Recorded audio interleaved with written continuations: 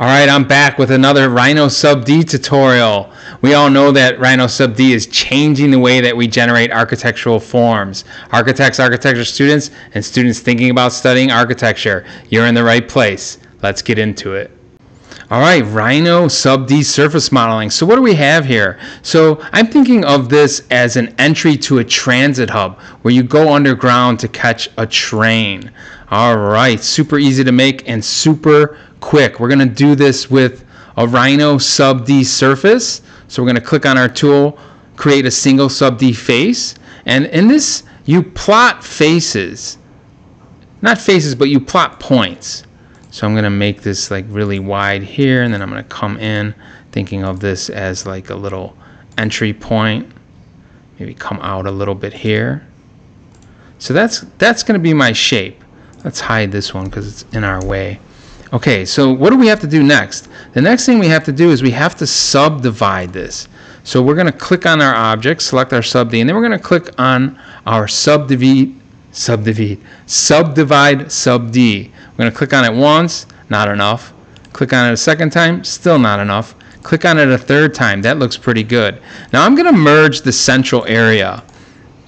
And the reason why I'm going to do that is I want this central area to act as one surface that I can move up and down.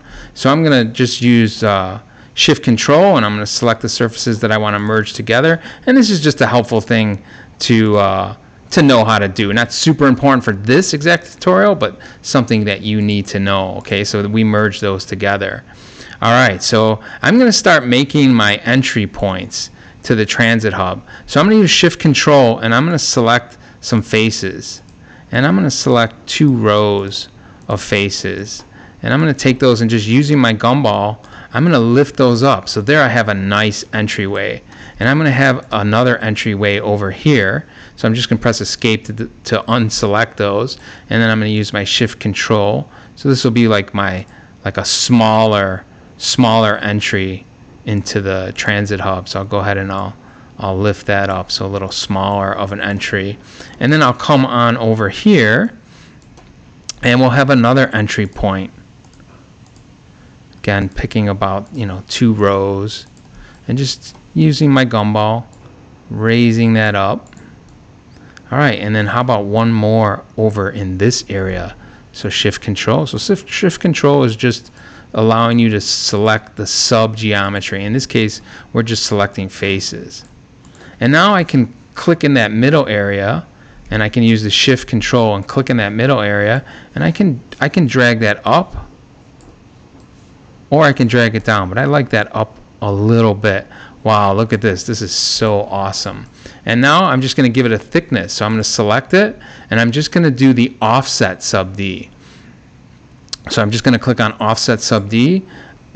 I can click on it to go either down or up. I'm going to go up, and then I select my distance, which I'm just using a unit, half a unit, so 0.5 of a unit. Alright, and there you have it. It has a thickness. Super cool. Alright, I hope you enjoy exploring Rhino SubD surface modeling. I'll see you on the next one.